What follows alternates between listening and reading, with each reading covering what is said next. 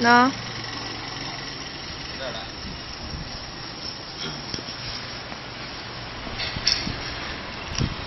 This is a production line for producing wood pellets.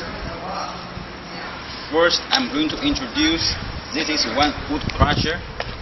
It can crush the wood logs and wood branches into sawdust directly. From here, the crushed sawdust will be flowed down to the screw conveyor, and all the sawdust will be transferred to the dryer.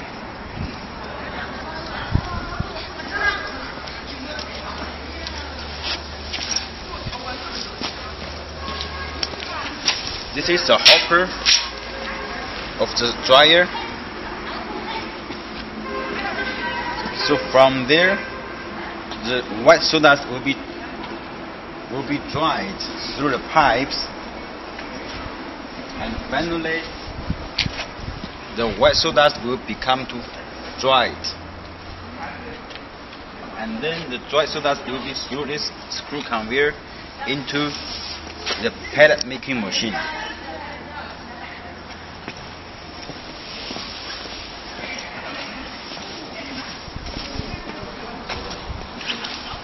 This is a pellet making machine. This is made by Zhengzhou EP machinery, and this is our latest design for making pellets. And this is connect with the gearbox, so the inside rollers are rotating rollers and the stationary die. So it is the best pellet machine for making biomass materials like sawdust. After this pellet machine, it will be go through to another process. This is a screener and cooling process. So the finished pellets will go through this machine, and this machine will screen the finished pellets,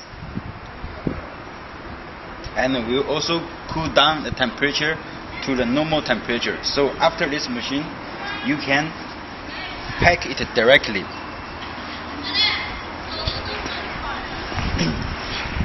This is a dust collector,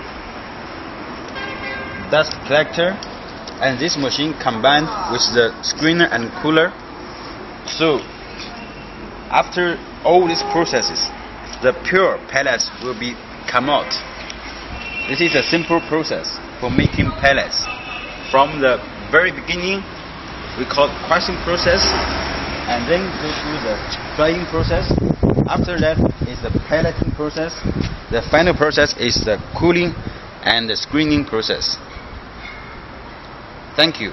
We are from Zhengzhou EP machinery. Okay.